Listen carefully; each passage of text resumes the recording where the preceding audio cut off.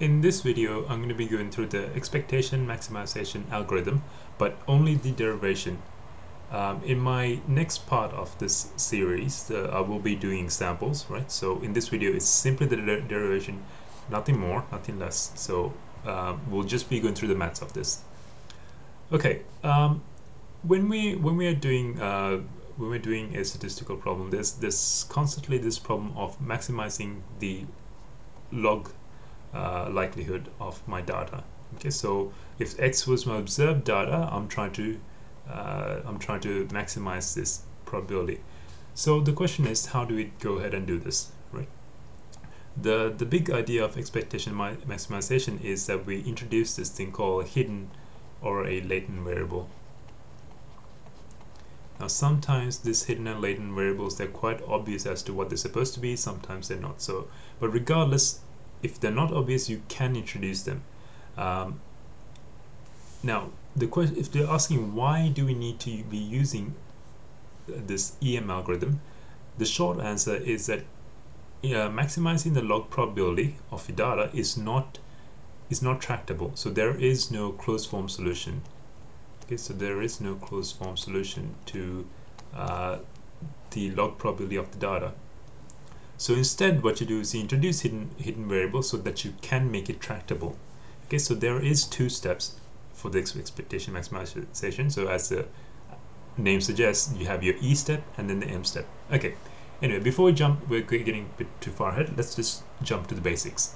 Now, P of x, the probability of x, can be written as probability of x and z divided by probability of z given x. Now if you're wondering how this came to be, the x and z, the probability of x and z can be written as probability of z given x times the probability of x thanks to the Bayes theorem. Okay, so this is all coming from Bayes. So that's the joint probability. Now what we go about doing is we're going to say log of px is equal to the log of the joint probability with the hidden variable minus the log probability of z given x. Okay, now this is the tricky part of the EM algorithm. And what I'm going to do is I'm going to minus this log q of z. I'll tell you what q is. And so I minus it from here. I'm going to add it over here. So minus log qz. So effectively, I'm adding 0, right? So there's no net change. But it's important that we do this step, because now what we can say is that this is equal to log probability of x z divided by qz. I'm going to write plus minus the it's a bit, I got my reasons, but you see hopefully soon enough, z given x divided by q of z. Okay, I'm cramming myself over there. Okay, the first term, okay, so this term over here, it will turn out to be this thing called the KL divergence, which I will show you in a separate video, and I'll link it over here. But for now, take it as it is. Actually, I forgot one thing before I tell you. This is not the KL divergence just yet. So what I need to do to show that it is the KL divergence is that I need to integrate both sides. Okay. Okay. So that was ln px. So in order to integrate this, before I integrate this, I'm actually going to multiply both sides by qz ln px equal to qz ln the joint probability divided by qz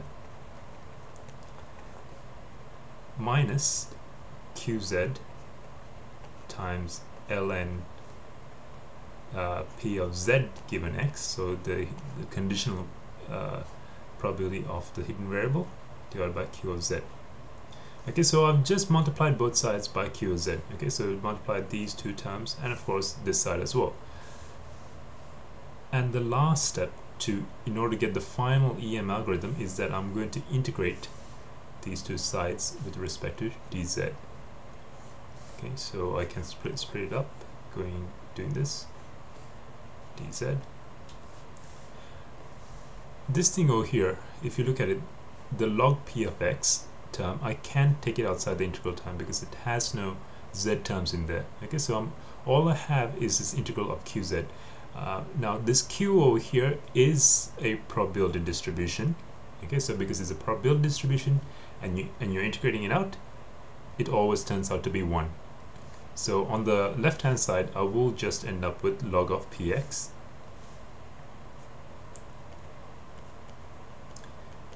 On the right hand side, so I just have these two terms. Okay, so that's the first term is qz ln p joint probability, and then the last term is called, so this term over here, the integration, or rather if you want to think about it this way, so this is called this is called the KL divergence. Okay. If you really want another way of thinking about this, it's the expectation of this term under the probability distribution Q. Okay, so anyway, that's not really too important. So for now, just let it go if you don't understand that quite a bit. But this is really what's important. So this is the final mode, the final form of the EM algorithm.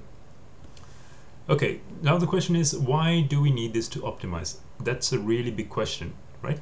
So I'm just gonna rewrite those two terms as saying, so the first term over here is, I'm just gonna name it f of q theta.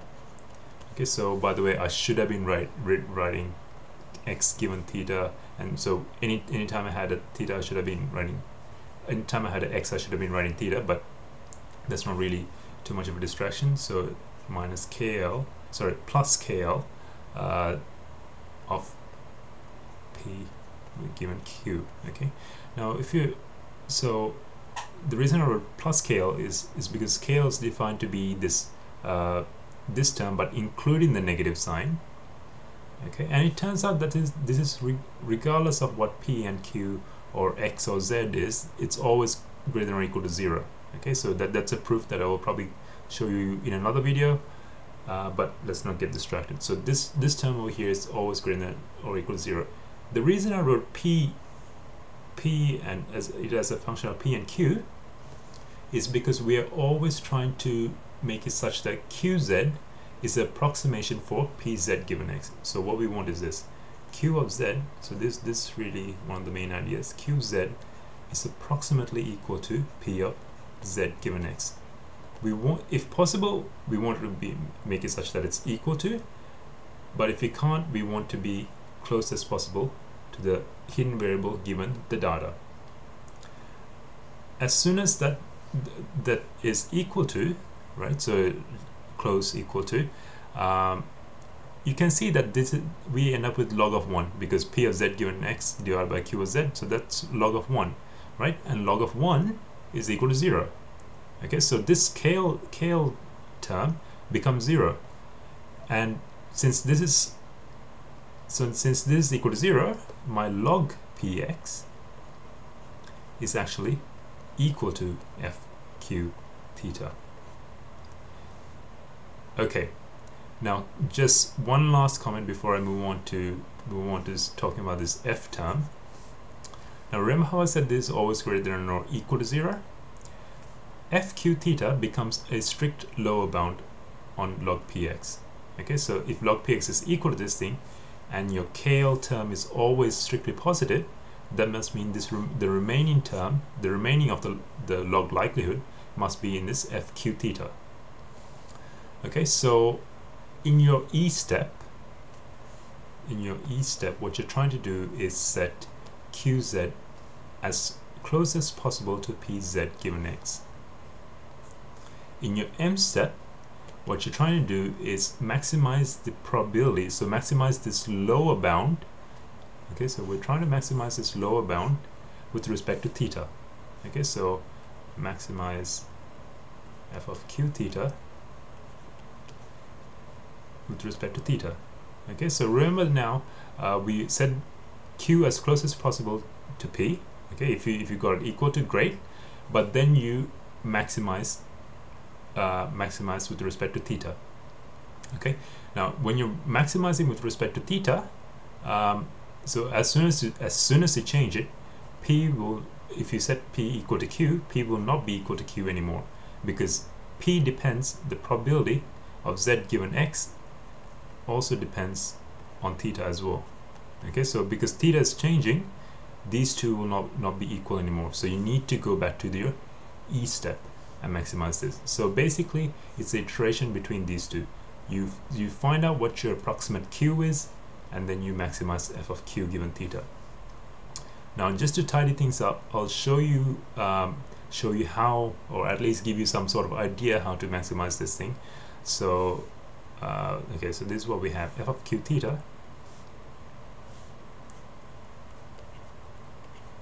is equal to qz times the log probability of the joint distribution divided by q of z dz. Now z has nothing to do with the parameters theta. Okay, so this does not contain theta in there.